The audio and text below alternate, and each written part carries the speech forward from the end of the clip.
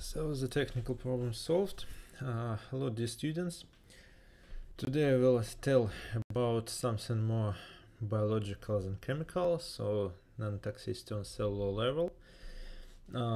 We'll be talking maybe a bit of repeating because we already talked a lot about different types of cytotoxicity, but from perspective from synthesis or functionalization. Today we will talk more about the mechanisms of toxicity when you introduce some nanoparticle inside the cells. So the next lecture will be about organ-specific toxicity. So when you have some cells with some when they're affected by some, for example, reactive oxygen species or something like this one, what will happen to organ where the cells exists. So before we start, I just need to check if everything goes okay. It's just 6 people, as I see.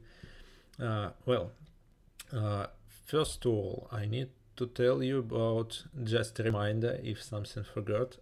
Today we will have our Zoom session. So today will be 3 people. Only, but 15 minutes after the end of the lecture we will be moving to Zoom according to this link, and we will be listening to 3 presentations. So next Tuesday will be probably 3 people too. If someone forgot that they should present their topics on Tuesday, you can check a Google table in common folder with your reports and dates and so on. And today we need to choose another 4 people for next Friday presentation. So if someone wants to volunteer, you're free to place some messages in chat if you want to present on Friday 11. And in the middle of today's lecture will be a test to assess your knowledge of previous lecture or about functionalization. So be prepared, maybe like in 40 minutes. So okay, 1 volunteer here. Now we need to proceed. If no questions, then we go. So before we even start with about talking about some mechanism of cell toxicity, we need to talk a bit about how the nanoparticles went inside the cells. So what are the pathways?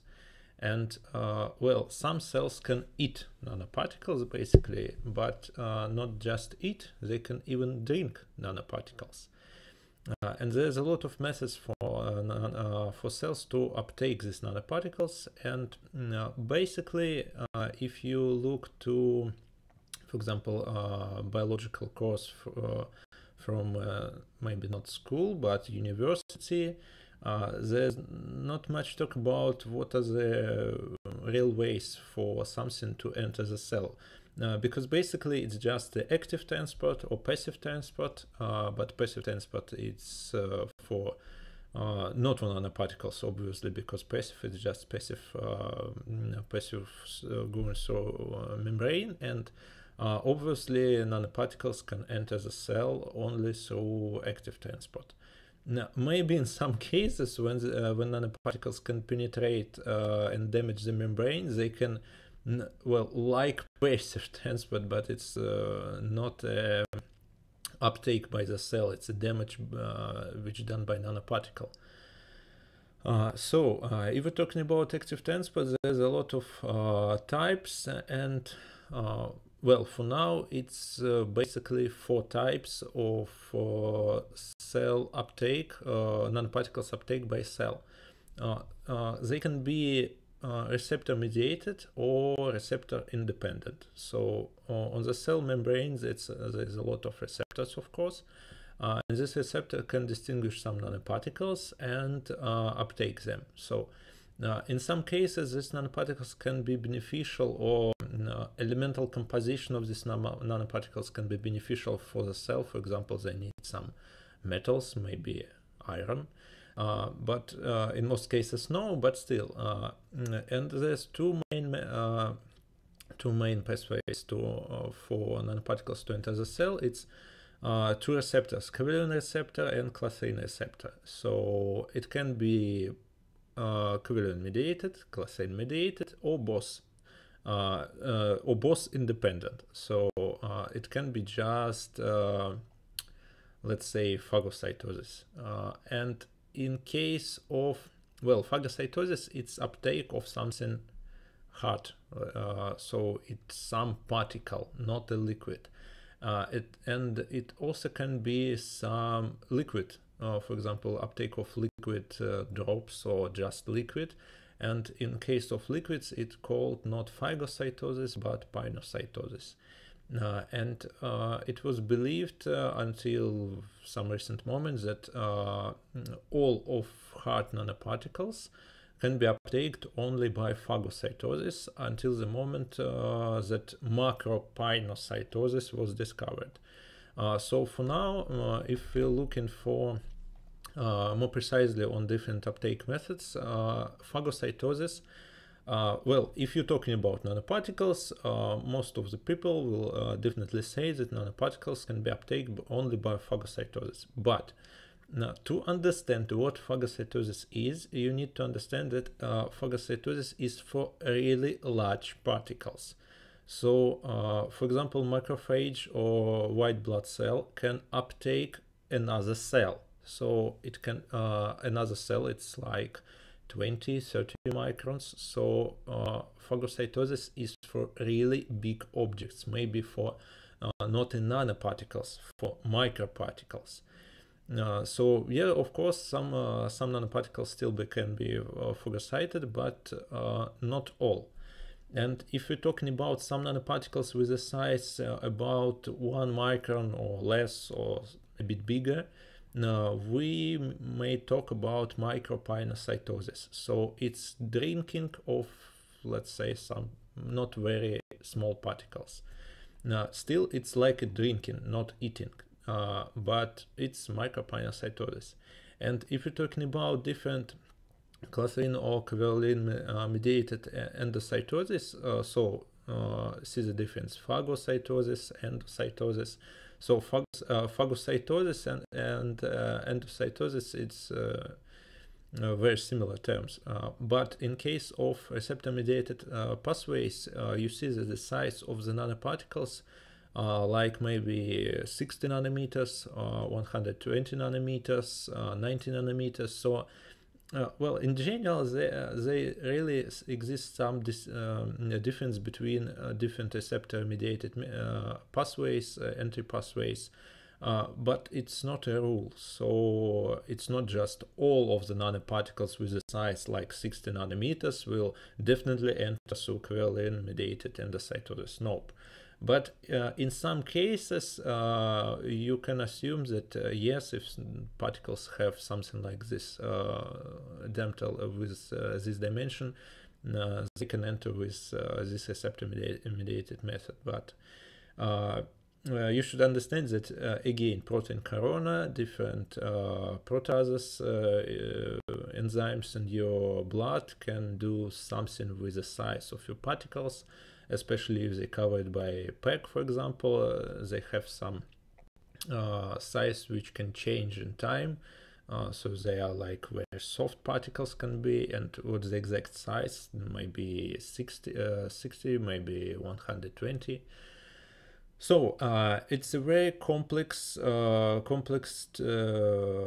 issue about how the nanoparticle can enter the cell, but well, mostly all of the nanoparticles in some ways can enter most of the cells. So just to understand. But if you go on further about what happened to nanoparticle inside the cell. So if cell eat this nanoparticle, that's for some reason, obviously. And what's this reason? Because cell want to obtain some nutrients, let's say, so something to build proteins, maybe to build some lipids, as well as we eating. Why we are eating? Because to get some nutrients. First, the first stop of nanoparticle inside the cell is early endosome. So Well, in some cases it can be called just endosome, but if we go in so precise terms, it's early endosome. And if this nanoparticle, microparticle, doesn't matter, is some of polymer, for example, maybe it's a lipid, maybe it's a protein, maybe it's some biodegradable polymer, it can be transferred almost directly to Golgi apparatus. So Golgi apparatus is like a storage of the cell. So every useful molecule can be stored in Golgi. And if it cannot be directly transferred to Golgi, it should came to a late endosome. So late endosome can be very big organelles, and on this step it again can be, well, first one, it undergoes slow degradation, slow recycling. So if something which entered early endosome is not needed for a cell, it can undergoes fast recycling and go out of the cell. So in out very fast process can it's require maybe even some minutes to go through this road, and on the end we will have some exosomes. So endosomes inside, exosomes outside, and I talk about exosomes on the last lecture. And in case if fast recycling is not available, and this is really some useful molecule, particle, or something like this, and it needs further proceeding inside the cell, it can transfer to late endosome. And if it's very hard to do something with nanoparticle even in late endosome, it can go through slow recycling pathway. So again, exosomes and out of the cell. But in some cases, if something which enters the cell is need to be destructed, destroyed, degraded, it can well merge with lysosome. So lysosome, it's like a stomach of the cell. And there's a lot of enzymes in this lysosome, and well, if something happened, just for you to know, because we will not talk specifically about this, if something happened with lysosome, for example, if lysosome will be destroyed, all of the enzymes will leak out inside the cytoplasm. So and this is not very healthy. You should understand this. So if nanoparticle can damage, well, here it's called late endosome and endolysosome, but mostly in most of the researchers merge between endosome and lysosome called late endosome. So in this diagram it's called endolysosome. In any way, when late endosome meets with lysosome, it forms like an enzyme organoid with organelle, with some enzymes inside, some nanoparticles inside, if we're talking about nanoparticles, and this enzyme tries to dissolve these particles. And this is an important step, because on even especially in this stage occurs a lot of reactive oxygen species, different ions, and so on. Because when enzymes try to degrade nanoparticles, some of the ions can be released from the surface of nanoparticles, and these ions will affect maybe lysosome, endolysosome structure, because membrane of this organelle is the same membrane as of the cell.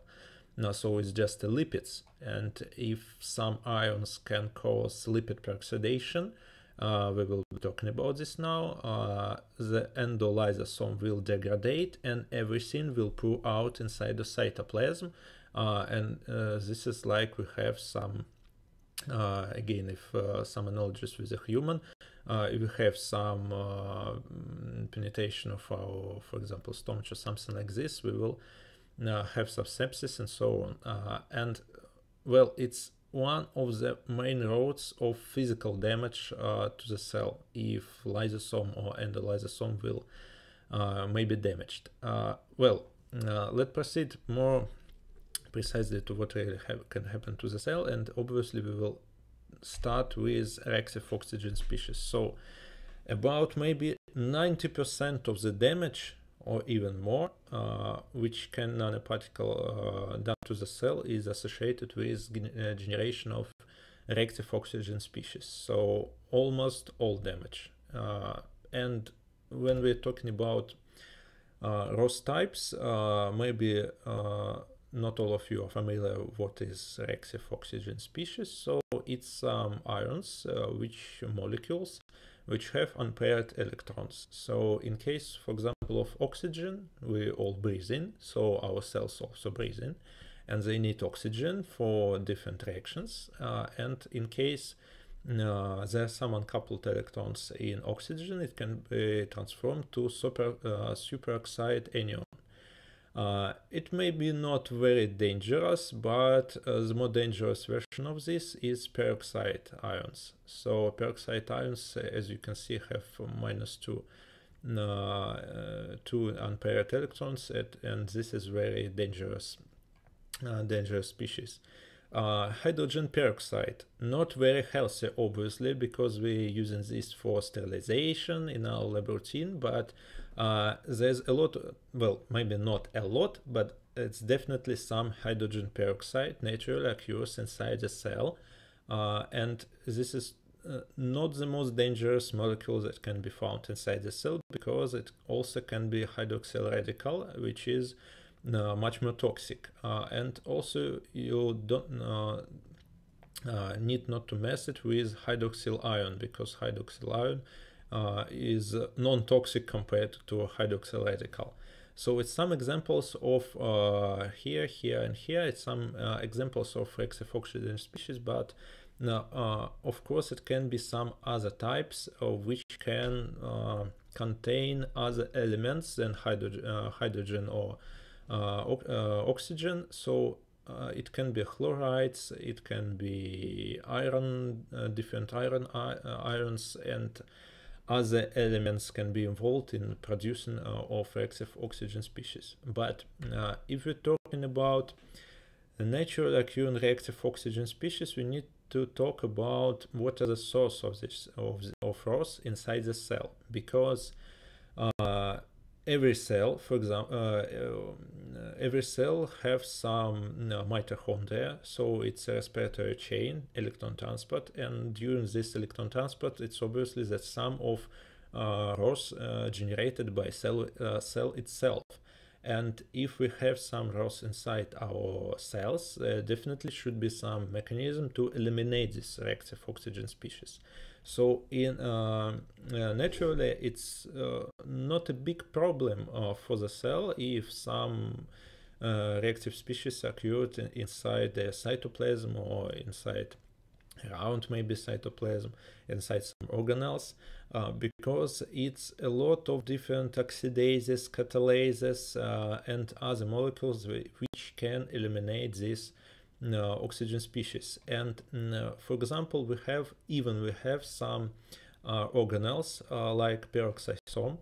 If you look precisely, it's very small organelles which were discovered maybe 50 years ago, and despite this peroxisome is not in the list of the main organelles inside the cell, because when we are first, for example, in school, we learning about cell structure, like nucleus, membrane, mitochondria, maybe centrioles, enzyme, lysosomes, yeah, it's Golgi apparatus, but peroxisome, maybe some of you never heard about peroxisomes, but there's even diseases, human diseases, which are associated with dysfunction of peroxisomes.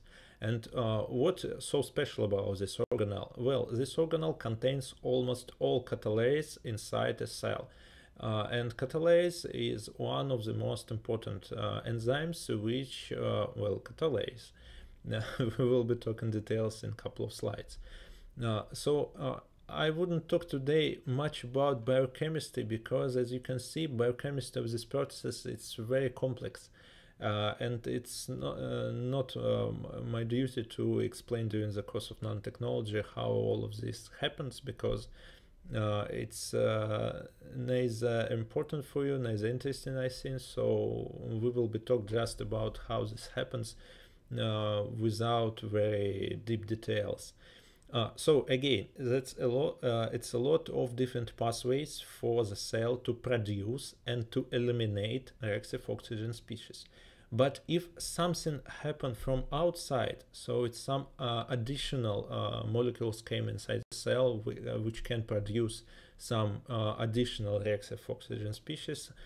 Well, cell have some capabilities, so there's some ability for the cell to produce extra elimination molecules, but every capabilities is limited. So if we exceed these capabilities, so there will be a lot of nanoparticles, a lot of oxygen species, the cell will definitely dies.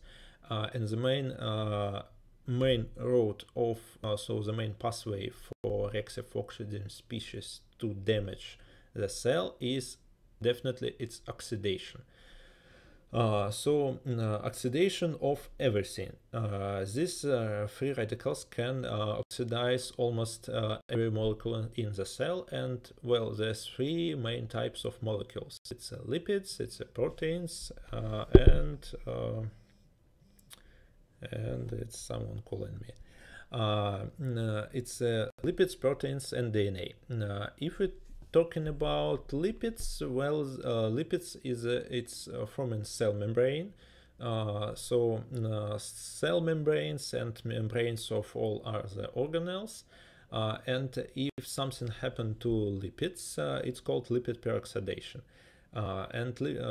Some products of this lipid peroxidation is also toxic, but the main damage, of course, connected with damage to ion channels, different metabolism processes, and so on. If damage happened to protein, we are all forms of protein life, so if something happened to protein, it can cause some amino acid oxidation, and definitely it will lead to deactivation of enzymes, or in some cases activation.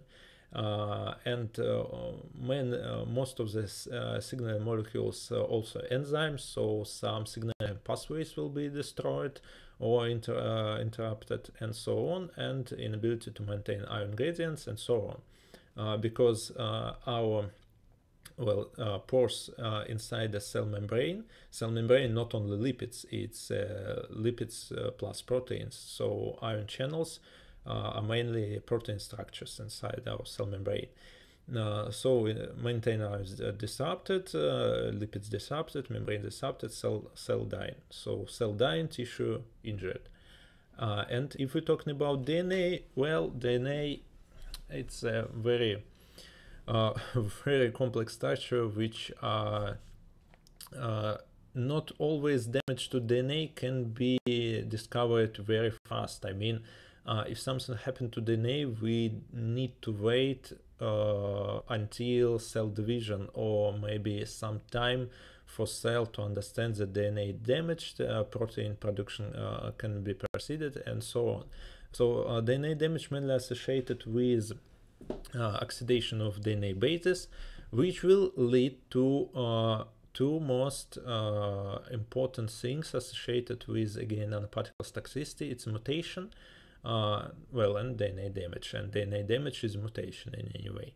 So this mutation can lead not to cell death, because with some mutations, cells still can survive and transform to malignant cells, to a tumor cell. In this case, it will be maybe even more dangerous than just a cell death. So cell death is just inflammation, and cancer, it's also inflammation in some way, but in most of the cases, cancer are much more difficult to treat than just inflammation.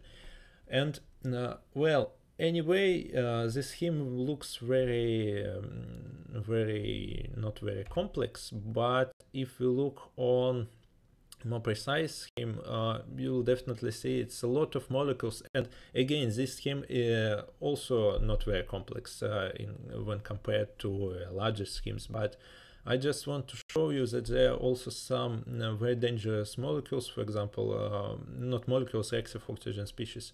For example, I like this one because it's very easy to remember or know.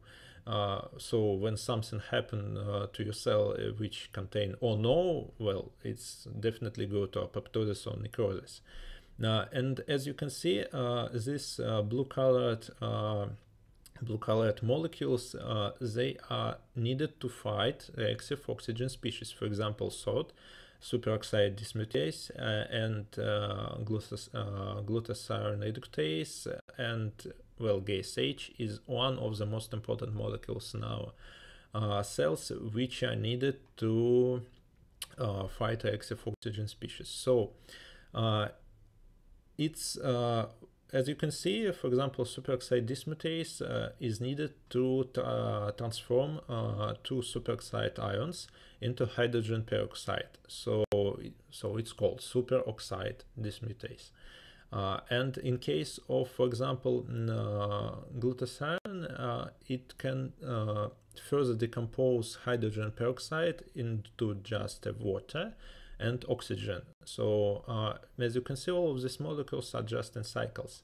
And in case hydrogen peroxide cannot be transformed into water, for example, if there is no much GSH in our cells, some of the hydrogen peroxide can be involved in Fenton reaction, and Fenton reaction will be discussed maybe on the next slide. So if something happen even to one component of this scheme, something happen to a whole cell. So even a single molecule matters. And well, again, what are the main components of reactive oxygen species elimination pathway? So again, it's superoxide dismutase, which transform to superoxide ions to a water plus oxygen.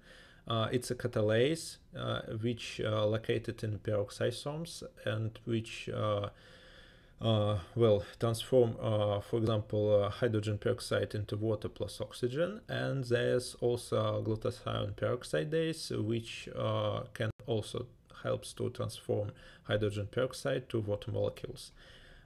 And well, if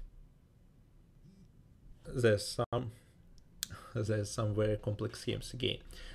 So if something bad happens during these pathways, doesn't matter on which stage, it will definitely lead to a very complex cascade of reactions, and these cascades will lead to a cell death or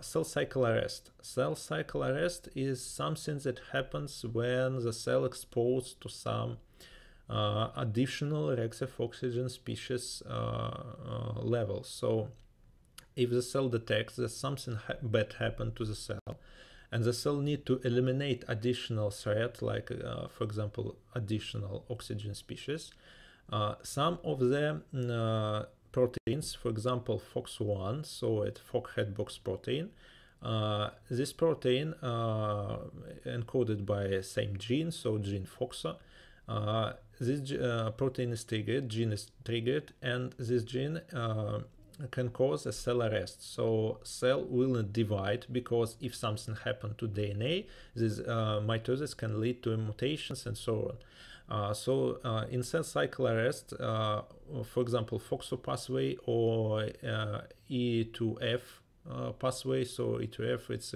again group of genes that encodes some transcription. Transcription also very important if you have some damage to DNA. So it's a very complex scheme, but again, if there's two main pathways, and FOXO maybe no one of you even heard about it, but it's very important protein.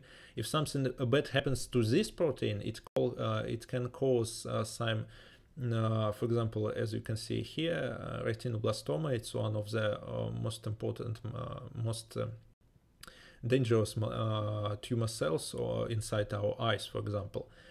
So these pathways are a cascade of different reactions which are intended to arrest the cell in a specific cycle step, just to give it enough time to eliminate this reactive oxygen species. So a very complex cascade initiated if this cascade is not succeeded in elimination of the stress. So a lot of damage done to DNA, a lot of damage done to lipids, to proteins, and so on. This will definitely trigger apoptosis or necrosis. Well, maybe not necrosis, apoptosis of the cell. It also can trigger not a cell death if the damage was repaired. Some of other proteins will trigger a cell cycle progression, so the cell will start to divide, to grow, or something like this. But it can also cause some autophagy, so the cell will eat in some of its part. So cell will eat itself partially and eat some damaged mitochondria, maybe some damaged proteins and lipids, and again after this one it can progress to a cell cycle, next step in cell cycle. Let's proceed maybe to some examples of what can happen to the cell. In case of lipids peroxidation, the main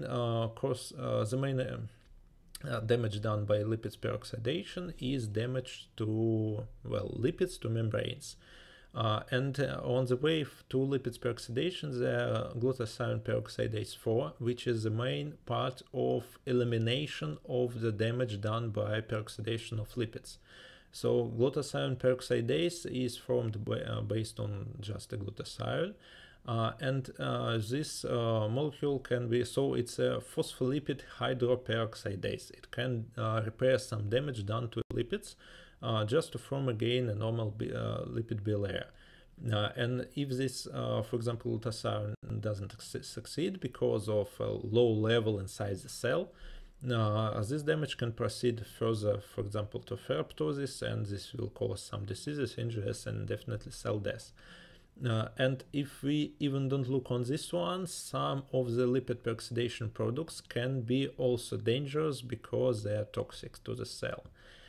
And we already talked a lot about ferroptosis. So ferroptosis, it's as you can see, ferro, so something connected with iron, and ptosis connected with apoptosis, so connected with the death. So it's definitely a death associated with introduction of ions inside the cell. As you can see, mitochondria is an organelle which produces all of the energy, so it's an energy plant of our cells. And mitochondria usually precede one oxygen oxygen molecule to superoxide or water. And in case of superoxide, there's a lot of superoxide dismutases inside the cell, which can form from superoxide hydrogen peroxide, and this hydrogen peroxide, following a catalase treatment, can be further transformed to water and oxygen again goes to mitochondria. So it's just a cycle. But in case something happened to sod, and if we have some ferrous ions inside our cells, hydrogen peroxide can be transformed to hydroxyl, and this hydroxyl can cause a cell death, well, some damage at least. The process involved in ferroptosis called Fenton reactions, so it's some of these reactions, not just one reaction. If we have some ferrous 2+ ions and some excess of hydrogen peroxide, it can form some hydroxyls. We see result of this reaction is ferrospheric ions, and these ferric ions also can react with hydrogen peroxide and form again some ferrous ions and some hydroperoxyl. So this is like again a cycle.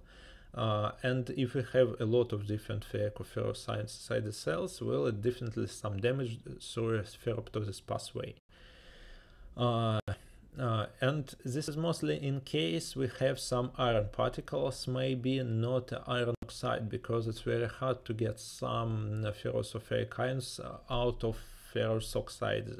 Ferrous oxide are very stable, even under some very acid conditions, but still most of the iron-containing particles have some toxicity, cytotoxicity during a Fenton reaction pathway. If you look further on other examples about what can cause reactive oxygen species accumulation and damage, we need to talk about nanozymes.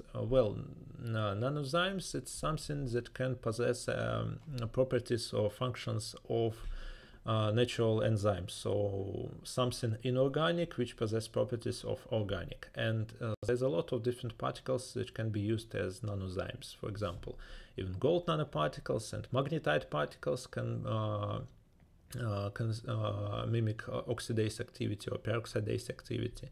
But there's also serum particles which can possess, depending on the surface functional groups. For example, serum oxide particles can possess both catalase activity and superoxide dismutase activity. So this is very beneficial property to be said, because if you have some additional reactive oxygen species, these serum oxide particles can be used as antioxidant. And if we look on different cell culture media, not just physiological conditions, in presence of, for example, phosphate anions, some particles can possess very different properties. So it's not just take some random serum oxide nanoparticles, introduce them inside a cell, and they will act as superoxide dismutase. For example, here, researchers in this paper have some serum oxide particles, nanoparticles, and these serum oxide nanoparticles were with different oxidation states, so 3+ or 4+, and in presence of phosphate anions, these particles behave completely different. So in case of 3+, they possess some superoxide dismutase mimetic activity, but in case of 4+ particles, oxidation states, they have no catalase activity. So it's again, as I talked previously, it's very important to properly characterize your particles. So at least you should understand as a researcher what the type of oxidation state in your particles, so what is the real composition of your particle. If you look even further, it's also some other examples with other particles, for example, our nanoparticles. So gold nanoparticles, in case there's some hydrogen peroxide, for example, and we add some gold nanoparticles without ATP. So ATP naturally present in all of our cells because it's just the main energy molecule. So if we don't have some ATP in our solution, this nanoparticle will have some low peroxidase activity. But in case of high ATP concentration, gold nanoparticle will have a high peroxidase activity. And we always need to understand what will be the real condition for our nanoparticles inside the cells. So how they will behave in conditions where there is no ATP or there is a lot of ATP, because the outcomes of these particles can be completely different. But again, you should always pay attention to what you are reading, because both of these papers, as you can see, they wrote by the same person, the same year, not a very good journal, but still you need to know that there definitely some alteration of nanozymes activity exists, but well, just pay attention. Maybe it's an obvious question for you. If we have so many problems with reactive oxygen species connected with nanoparticles, why just not to add some antioxidant molecules just to reduce this generation of this species? We just can cover our particles in something, for example, so glutathione, for example, and it's indeed some gold nanoparticles exist with glutathione coverage, glutathione shell on the surface. it's needed not just to reduce ROS level, but for better uptake, better stability, and so on. But doesn't matter. What does matter is that cell need reactive oxygen species for a proper proliferation.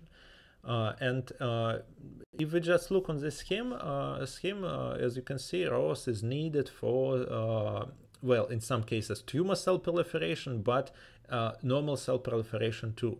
And in case we eliminate all, for example, of hydrogen peroxide from a cell, the cells will proliferate at much more slower rate. So it's some of the staining used to assess level of proliferation. So we'll talk about this method on our 6 or 7 lecture, for example. It doesn't matter, but what matters is that when you increase hydrogen peroxide concentration, for example, the level of as you can see, it have some maximum on this plot, and in some concentration, it's beneficial for cell proliferation if some of hydrogen peroxide exists. Obviously, at very high concentration, proliferation decreased, but also, if we look here, for example, some concentration of hydrogen peroxide is needed for cell to proliferate at much higher rate than in absence of hydrogen peroxide.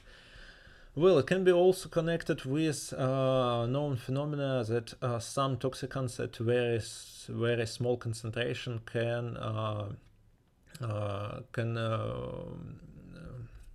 let's say increase proliferation of the cell, because if you have some toxicants inside your cell, they can activate cell stress, and under this stress, cells can proliferate much faster. But it's like a human. When a human have some stress, something happen, it can lift a very heavy things, and human can run faster, jump higher, and so on. So the cells have some mechanisms. They can produce a lot of valuable molecules to maintain their life. But after this stress, they can obviously die, or something bad can happen. So DNA damage is again associated with oxygen species, because, as I said, almost 90% connected with generation of ROS in cell, and there's a lot of ways to damage DNA, because it's a lot of components of DNA. Obviously, it can be some damage to nucleotide bases, it can be damage to, for example, strands, some base mismatches, some miss of even one base, or so on. And if you look here, it's some of this damage are most likely to be caused by oxygen species, some are most likely caused by some radiation, and so on. And for example, if you have some particles which can produce UV photons, this also can cause some damage to DNA. And what's so special about damage to DNA? A lot of type of damages of DNA, for example, single mismatch or loss of nucleotide, can be easily repaired, because it's a very complex repair system in the cell. It's DNA polymerase, which can, well, it's not my duty here to describe how the damage can be repaired, but still some damage can be repaired. In case there's a very huge, very serious damage to DNA structure which cannot be repaired, the cell will go to apoptosis, basically. But if we look into this damage needs some time to be repaired or to be assessed. So it's not just 1 second to understand for the cell that the damage is too big to be repaired. And this time can be really long, because well, it's just can be hours maybe, or something like this, before two division cycles, before two mitosis. And if we look, well, this is a paper about toxicity of metal nanoparticles. So metal nanoparticles can produce a lot of different ions, which can cause damage to a cell, to produce the reactive oxygen species. And this particular particles is nano, as stated here. So it's nano TO2, so titanium dioxide, which is basically not a metal, it's a metal oxide, and cobalt particles. Titanium dioxide might be the most widespread type of nanoparticles in our world, because it's used in a lot of cosmetics and so on, and in a lot of productions. And cobalt particles maybe are not so widespread, but still. And what shown here on these histograms is a cell viability. So cell viability assessed by maybe MTT assay or XTT or other type of metabolic assays, which assessing just a cell viability in terms of working mitochondria. So they basically assessing just some proper work of oxidoreductases and well, basically mitochondria viability. And of course, some damage can be done even to mitochondria DNA, because you know it's some DNA inside mitochondria. But this DNA not the main, not the most important part when we're talking about these assays. And this assays may be associated with very serious damage to mitochondria. So when mitochondria is completely destroyed and so on. Again, if we're looking on these histograms, as you can see, control samples like 0 micrograms per milliliter, it's 100% of cell viability. And if we're looking on this concentration, they're not very high, because it's like 20 maybe or 40 micrograms per milliliter, and decrease in cell viability is something like 20, 30 maybe, and the difference between these two assays, I believe, in different methods for assessment, this is maybe like MTT assays, this is maybe some other kind of assays, it doesn't matter, it's still metabolic assays. And in case of this assay, we will see that maybe LDH. And in case of the second, we'll see that, well, cobalt is definitely more toxic than titanium dioxide. It's not a surprise, because oxides are less toxic than pure metals. And as you can see, the difference between these two assays are also very high, because this we have like 20%, here we have like 40%, so twice.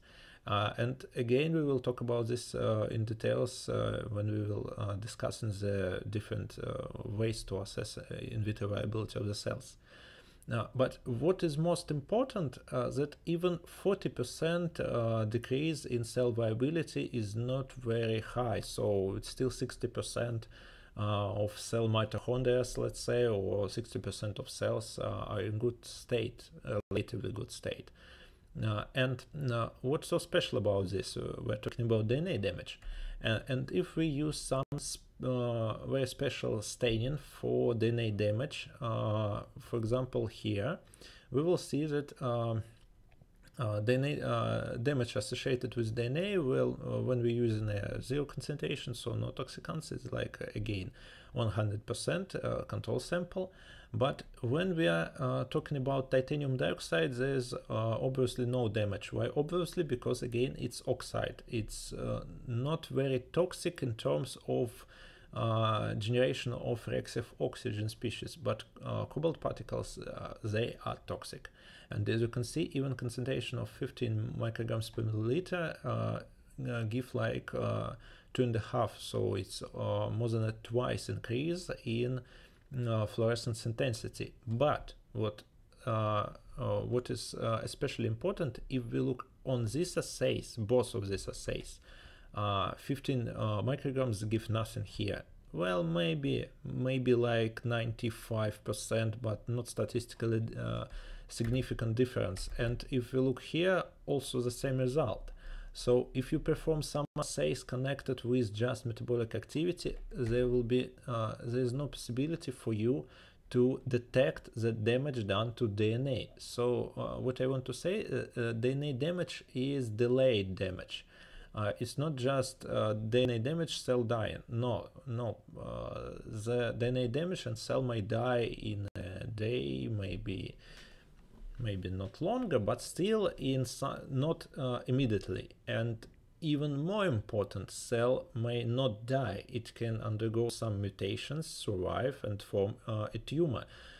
Well, if there's just one cell, maybe a couple of cells, maybe even 10 or 100 of cells, our immune system can eliminate these cells. Macrophages can uptake these cells, destroy the cells, and so on. But in some cases, if we have already have some special mutations in our organism, in some cases, nanoparticles can really trigger some tumor process, formation process. And if you look further for two other type of DNA damage assessing, for example, this one is a main product, one of the most simple to detect, a product of DNA damage. And again, you can use some staining to assess how much of these products are inside the cell. So the more of this product, the more the damage done to DNA. And if you look here again, titanium dioxide give nothing. So it's 12 hours and 24 hours. So titanium dioxide again non-toxic, but in case of cobalt particles, again we have something like, for example, here it's a natural state, so some of these products are naturally occurs inside the cell. But in case of cobalt particles, we will have again twice increase. So twice here, more than twice here. And it's have some propagation. So after additional 12 hours, we'll have some, maybe 20% more. And again, there's nothing here, and here is obvious sign of DNA, how it's called, genotoxicity. And well, but not all of the damage are, let's say, damage, because in some ways it's just one slide for you to understand. In some ways, damage can have some positive outcome, because you can use, for example, some gold nanoparticles. You can eliminate these particles, and some photons which were produced by these particles can cause oxidation of photons or electrons, can cause oxidation of DNA and damage to DNA, and this can be used to eliminate some bacteria, for example, or maybe viruses or something like this one. So damage is sometimes is needed for proper work of your nanoformulations. And well, now we will go to another type, which is physical damage, because as you must understand, nanoparticles steal some physically hard, so it's some mechanical chunks, particles, which can physically damage a cell. So it's it still can occur even on this small scale. And this impact of particle shape, or not even shape, but sharpness. This impact was discovered maybe not so long ago, maybe like 15 years ago, because it was found that, for example, gold particles. Historically was one type of gold particles, which is spherical nanoparticles. And later it was discovered that it's possible to synthesize some not spherical particles, like elongated rods or star-like particles with different spikes. And in case of gold nanoparticles, cell mainly do not need gold inside the cell. So if some gold nanoparticles enter the cell, it goes to endosome go to lysosome, so late endosome and the lysosome, call it as you want, and gold cannot be degraded by intercellular enzymes, and it's almost unchanged goes out in exosome and in culture media. So it's just a gold cycle inside the cell. But if the sharpness changes, so the shape changes, and this shape will be with some sharp edges, this particle can damage membrane, because cell membrane is only a couple of nanometers, so it's 5 nanometers. The cell membrane is very, very thin structure. And in case of nanoparticles, nanoparticle spikes can be like 20 nanometers, so it's like 10 times bigger than thickness of cell membrane. It's the same analogy with a knife and human skin. So a knife much bigger than a thickness of human skin. It can easily penetrate it. So the nanoparticle, they can easily penetrate this bilipid membrane and release in cytoplasm and remain in cytoplasm, and more important, accumulate in cytoplasm, because well, in normal healthy state, a cell doesn't have a specific mechanism to find something bad. Well, there definitely exists some mechanism for eliminate some let's say mitochondria, some damaged ribosomes and so on. But in case of nanoparticles accumulation, cell doesn't have any mechanism to eliminate these particles, because what can be a mechanism? Again, exocytosis, but if if cell will form some exosome around this particle again will damage this exosome and still remain inside the cell. So for these very sharp particles, it's almost impossible to exit the cell, and they will accumulate and they will damage, because they can damage some organelles inside the cell, for example, mitochondria, again physically damage. And so the toxicity mainly associated with very sharp particles.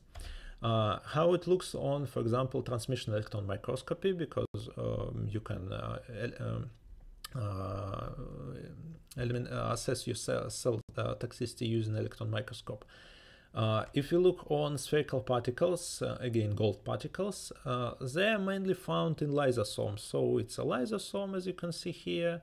It looks brighter than the other structures inside the cell, because it's like a bubble filled with almost nothing, just the proteins. So it's electronically not very dense, but particles are very dense, so they found in lysosome. But in case of various, this called gold nanostars, so because they looks like a bit like stars. Also can be called nano-sea urchins and so on, because of the spikes. And if in case of these very sharp particles, you can see their spikes may be like 50 nanometers. So they are very, very sharp and very, very big compared to a cell membrane. If you look on cell membrane, for example here, you will see that the thickness of this membrane cannot be even distinguished, because it's like a grid or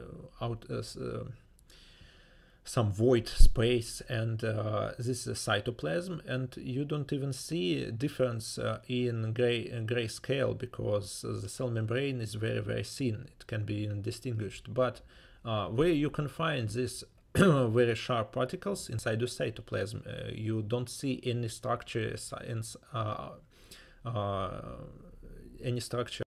around these particles. So like here you see a lysosome, there is no lysosome. So it's just a cytoplasm accumulation. And well, in some cases this shape-dependent toxicity can be associated not just with damage and accumulation of particles inside the cell, but also inside the cytoplasm, but also damage to a outer membrane. If you're looking, for example, on these particles, it's toxicity to antimicrobial effects, so toxicity to bacteria. And different antibacterial nanoparticles are widely used now. For example, zinc oxide particles and so on. These researchers found a very interesting phenomenon, because if we have some if you have some spherical particles, this doesn't matter what the concentration of these particles. So low concentration, medium concentration, high concentration, which results in aggregation of particles. As you remember, maybe on the second lecture, I talked to you that aggregation state is very important when we're talking about toxicity. So in case of spherical particles, there is no toxicity, and this doesn't matter what the concentration and aggregational state conditions. But if we goes to some particles with very narrow spikes, for example, this one, if you look on it, it's like 10 nanometers here scale bar, but it's not very thin, as you can see. It may be 50 nanometers, but still it's relatively sharp compared to a cell membrane, which can be like microns in length. So if you look here at low concentration, interaction is very weak, but at some medium concentration, interaction will become strong. And if we further increase concentration of particles, it can cause aggregation. So if you synthesize some particles, never try to reach some very high concentration of your particles, because it will definitely lead to some aggregation due to increase of ionic strength and interparticle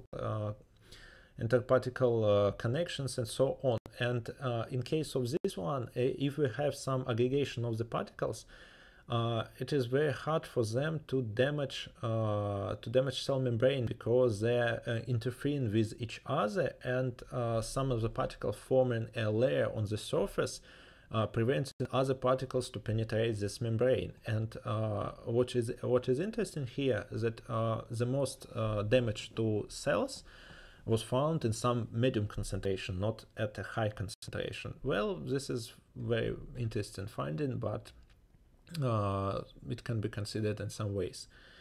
And also, what is so important about these particles? Well, these particles, I believe, silver nanoparticles, yes. And if you look on spherical particles, they're not very spherical. After all, there's a lot of byproducts, a lot of anisotropic particles, but yeah, also these spiky particles are not very monodisperse at all, because it's like spikes, it's like some, I don't know, ellipsoids, some pyramids and so on. But in any way, if you look on toxicity profiles of these particles, you will see this one for spherical, and this one for rod shape like sharp particles, and this one for spherical particles.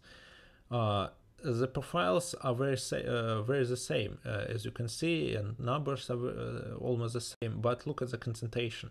So if you look on concentration, spherical particles toxic only at very high concentration, and sharp particles toxic at much more lower concentration, maybe twice, maybe thrice lower than compared to spherical. So despite not very significant difference in shapes, so it's a lot of different shapes in these spherical particles. And if you are looking here, it's also a lot of other shapes than sharp, and sharp not very sharp after all, but on the cell level, even this difference in shapes very significant, like 3 times more significant. And if we're talking about different types of shape-dependent toxicity, it also can be even such type as channel blocking. So it's a lot of channels inside the cell membrane, and these channels, well, they're not very big. They are compared in the size with nanoparticles. And this is a very interesting paper, maybe a single of its kind, which shows that some particles can block ion channels. Physically block these ion channels. For example, this one is showed for single-walled carbon nanotubes. So it's a schematic presentation of nanotubes and nanospheres. And if you look on ion channel, it's not very, so it's just one protein. It's not very big in length, not very big in size. And in case of very specific diameter of carbon nanotubes. These carbon nanotubes can physically block the channel. So if you have a very big nanotube, it will just stand on the top of this channel, and some of the, for example, ions or molecules can pass through this channel. But in case the size of nanotube precisely meets the diameter of this channel, it will block it and prevent some ion income or outcome inside the cell or outside the cell. So these nanotubes can be used as ion channel blockers, and well, can be used for some antimicrobial, for example, treatment, I don't know, something like this one, to trigger some kind of toxicity. But again, as well as with DNA damage, some damage to cell membrane can be beneficial. For example, this one example, if you want to deliver something inside the cell, you definitely can use some very sharp nanoparticles to penetrate the cell membrane, and if this damage will be not very high, not very extent, the cell membrane will heal itself, because cell membrane, it's a very fluid, let's say, structure. It looks like a gel. So in case of very small damage, it can repair itself. But when the hole in the membrane occurs, some of the molecules from a culture media can enter the cell membrane, and for example, in this case, they can be used to increase substrate transport and increase some biocatalysis in yeasts. And if you look on some images, it looks just for you to understand what is the interaction between the cells and nanoparticles. For example, if you look here, the interaction is very tight, so it should be like nanoparticles smash the cell so to penetrate its membrane. But still at yeast they have a bit another structure of a cell membrane, but still. But if you're talking about some animal cells, it's also can be useful for you to penetrate the cell membrane, for example, for transfection. And what can be done to a cell, for example, here you can see the concentration, it's fluorescent images of the cells incubated on the surface covered in gold nanostars. So we have here the same concentration of fluorescent dye, so the staining is the same, but as you can see, fluorescence intensity is different, because here's a control sample, and this is a sample, and also this is a sample, which were grown on the substrate on the surface covered with these spiky spheres. And these spikes, under some light radiation, laser radiation, caused damage to the cell membranes, and some additional fluorescent dye came inside the cell, so resulting in brighter fluorescence. And if you have not a fluorescent dye, but for example some RNA or DNA, you can use this technique to transfect your cells, so to perform some damage to a membrane, but the damage that can be repaired. But obviously, if you have a lot of here the green fluorescent is for living cell, but here you also can see some signs of red fluorescence, and red fluorescence are for dead cells. So if you have a lot of nanoparticles, for example, here it's a concentration of nanoparticles per 1 square centimeters. So if you have a lot of nanoparticles, so you have a lot of membrane damage. This membrane damage can be repaired by a cell, and more cell will die, so you definitely need some proper concentration of your nanoparticles if you want to damage your cell membrane in a controlled manner. So, well, it's some positive outcome, some positive usage of nanoparticles and physical damage of the cell by nanoparticles. And we need to move further on.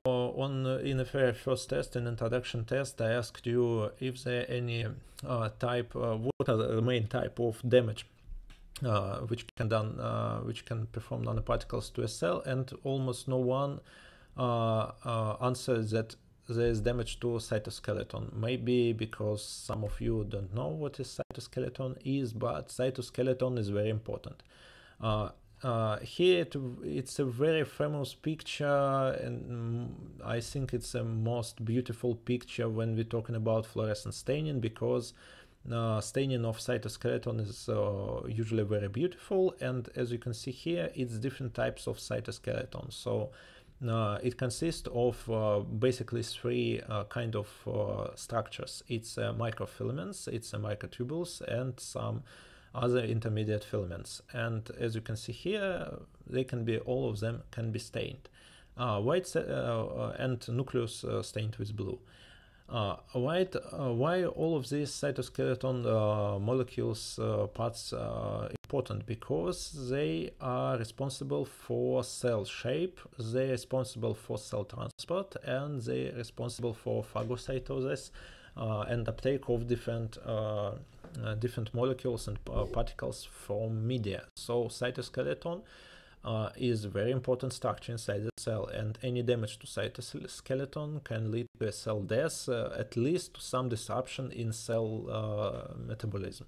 And this is especially important for muscle cells, obviously, because muscle cells need to perform some physical work using the cytoskeleton. And if we look in what can happen to a cell upon some nanoparticles uptake, this again is a staining for cytoskeleton. And as you can see, it's pure cytoskeleton of a healthy cell. The cytoskeleton spread along the cell, and there's not much voids inside this cytoskeleton. But if we have some nanoparticles, in this case, it's magnetic nanoparticles, which are believed to be non-toxic. But here it was found that in places with a lot of nanoparticles, if we have some merging between fluorescence of nanoparticle and fluorescence of cytoskeleton, we will see that in some places there are obviously some voids, especially here. You see there's a lot of spherically looking voids. And this spherically looking voids is aggregation of nanoparticles. You can see these aggregations here. So in places where nanoparticles exist, there is no cytoskeleton, or at least the cytoskeleton is damaged. Why this damage occurs? It's another question, because cytoskeleton again formed from proteins. And again, proteins can be oxidized, they can be damaged, physically damaged by these nanoparticles. Again, this can cause some interruption with cell metabolism. And if you look even further, you can see that it's not a damage to cytoskeleton after all, but still, it's important. Calcium concentration is very important for cell metabolism, also for some cell cytoskeleton work. And you can see that this is from the same paper. It was very interesting to understand what is the real cause for damage of cytoskeleton, and one of the suggestions was that magnetic nanoparticles can reduce calcium levels inside the cells, and indeed it was true. Some of magnetic nanoparticles can reduce by some means, reduce calcium concentration inside the cytoplasm, which is probably can cause a damage to cytoskeleton. But this damage, despite it's some damage, obviously it's some damage, this damage is not very significant. So the cell may survive because a lot of other cytoskeleton molecules exist, and well, it can be repaired. This another example of cytoskeleton damage.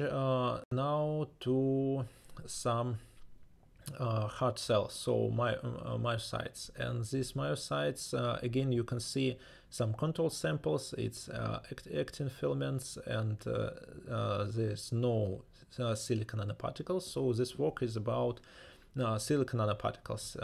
So silica, silicium dioxide, widely used in different spheres in biology.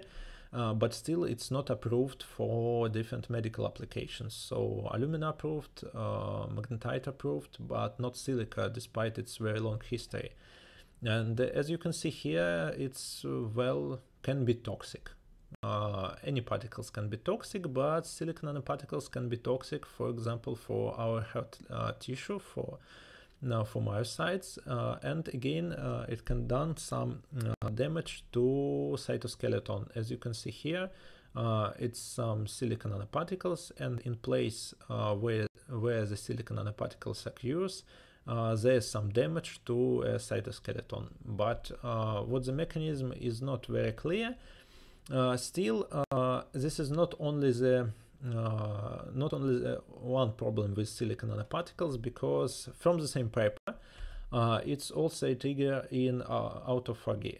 What is autophagy? It's a process which starts when the cell needs to eliminate some damaged part of the cells, for example, damaged mitochondria or other type of damaged organelles. So it's the dissolution, destruction of some cell parts, and well, it's a normal process. It occurs in every cell, but in case something happened to the cell, for example, some damage induced by nanoparticles, this autophagy can be very widespread in the cell, and cell can be even destroy itself during this process of autophagy. And in case of silicon nanoparticles, it's the same particles as from the previous slide, so the same as here.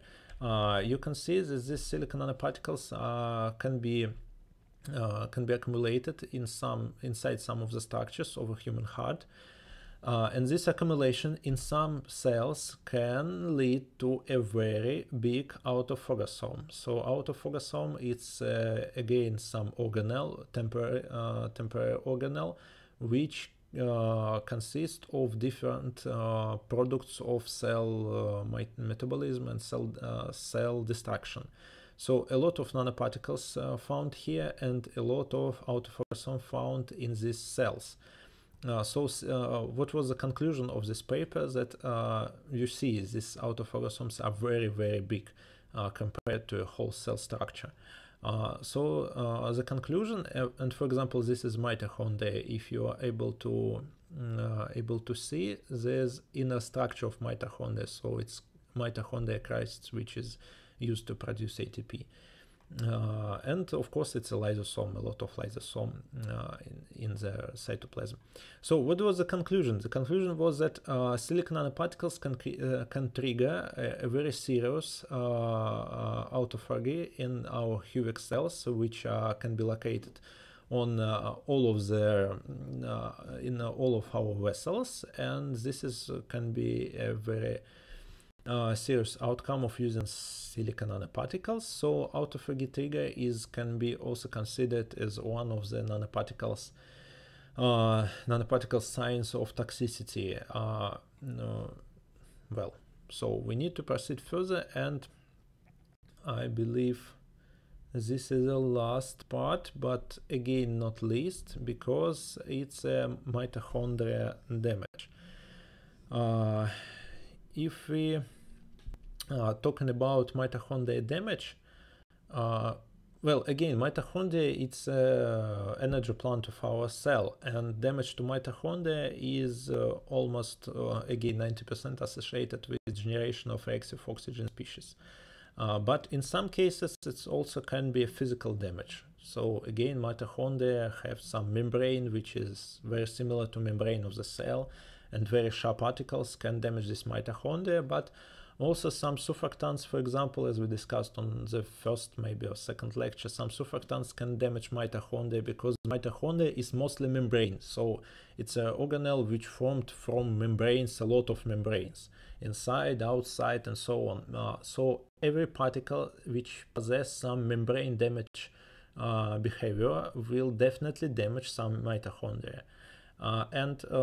Well, mitochondria damage, it's not very difficult to damage mitochondria, because this organelle is very sensitive to different reactive oxygen species, to different molecules, and it's on the mitochondria membrane some potential which should be of particular value, and if this potential decrease or increase, the mitochondria will undergo some maybe even destruction and so on.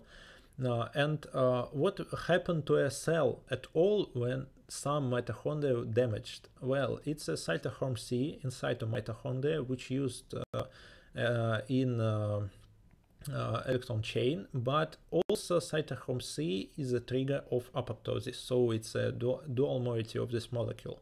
And if some mitochondria damaged, physically damaged, or well, doesn't matter, so destroyed, let's say, cytochrome C leaks to a cytoplasm, and in cytoplasm it triggers through a caspase-3 cascade. It will trigger apoptosis. So if you damage mitochondria, it's not always connected with just reducing of ATP level, for example. It's not always connected with reduction in some producing of molecules. It can be just connected with release of cytochrome C. So it's physical damage, cytochrome C, apoptosis. Obviously there's some particles which can possess some mitochondria damage.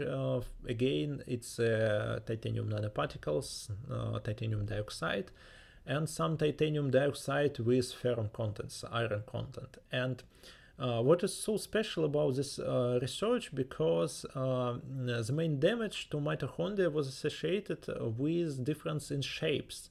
But along with shape difference, it's also a content difference because, for example, elongated particles, nanorods, they have ferrum content, and ferrum content, as we heard today, can cause a Fenton reaction, so ferroptosis.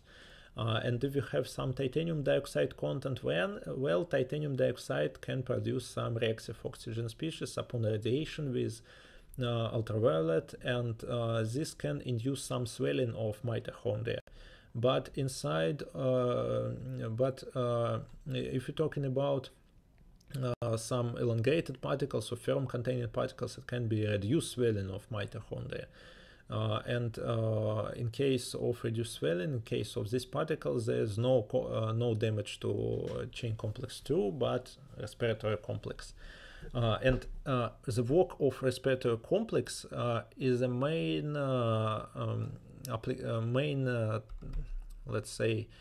thing which is assessed by different mitochondria assays. So MTT assay, which is used for almost all researchers of nanotoxicity, mainly works with this respiratory chain complex. So it's assessing respiratory chain activity, how mitochondria can produce ATP and so on.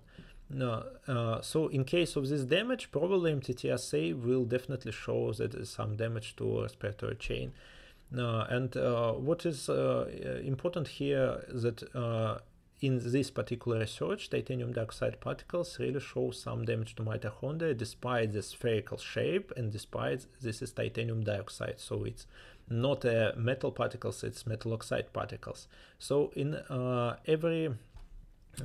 when you working with some particles, you always need to perform some additional investigation of your cell viability, because even if your nanoparticle looks biocompatible, like here it's ferrous dioxide and so on, it still can cause some cytotoxicity. And in case your nanoparticles looks like a ferrum content, yeah, it can produce some ferric or ferrous ions, and the shape not very suitable for some intercellular delivery. It can physically damage some membranes. But what is surprisingly, in this case, there was no damage to respiratory chain complex. It's not excluded that these particles can cause some other type of damages. For example, they can damage some just a cell membrane. It can damage some other organelles. But when we are talking about mitochondria, it is dangerous. It's not dangerous. And again, the last slide, we previously talked about how it can be beneficial. Well, damage to mitochondria also can be beneficial if we are talking about some tumor treatment, some bacterial not treatment but elimination,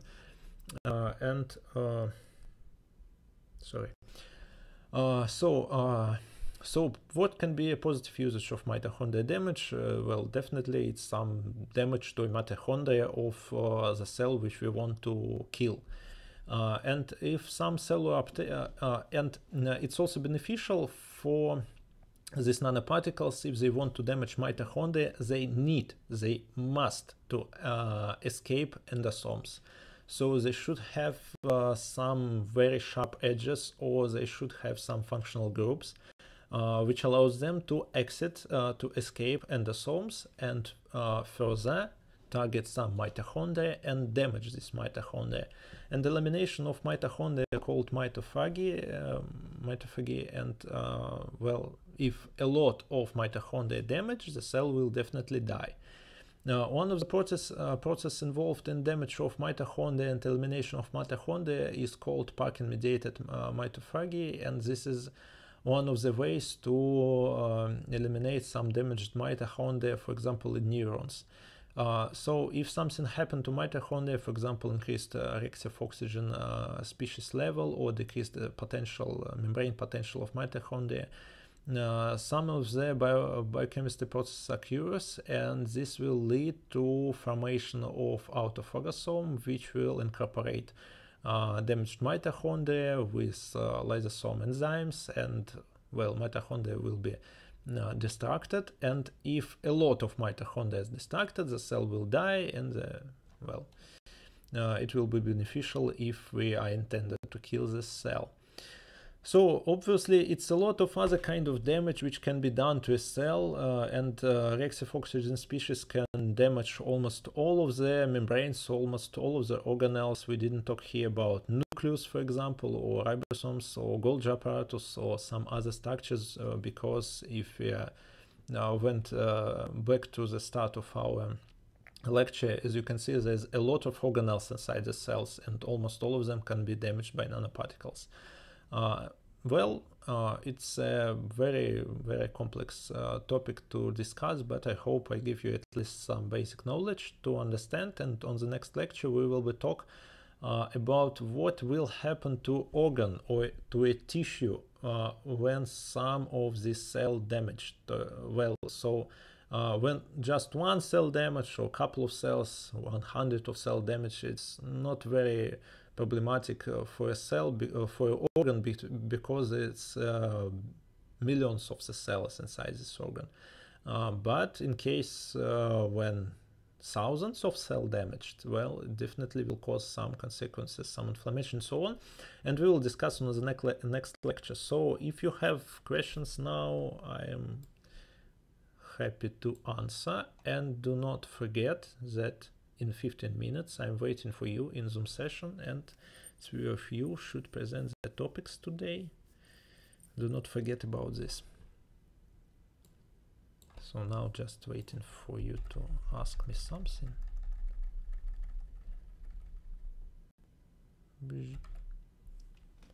So Zoom session here, link here. You can find this schedule in your common folder on Google Drive. So I believe in any way you have a common chat for my course. So I hope everyone will find this link. So if no questions, well, you can ask me questions in Zoom session. So I'm waiting there, and like now it's 20 minutes. So we will start probably at 30, something like this one. So take your tea, take your breath, and so on. At 30 or maybe 35 minutes, we will start our session. Waiting you there, and the lecture for today is over. Thank you for attending.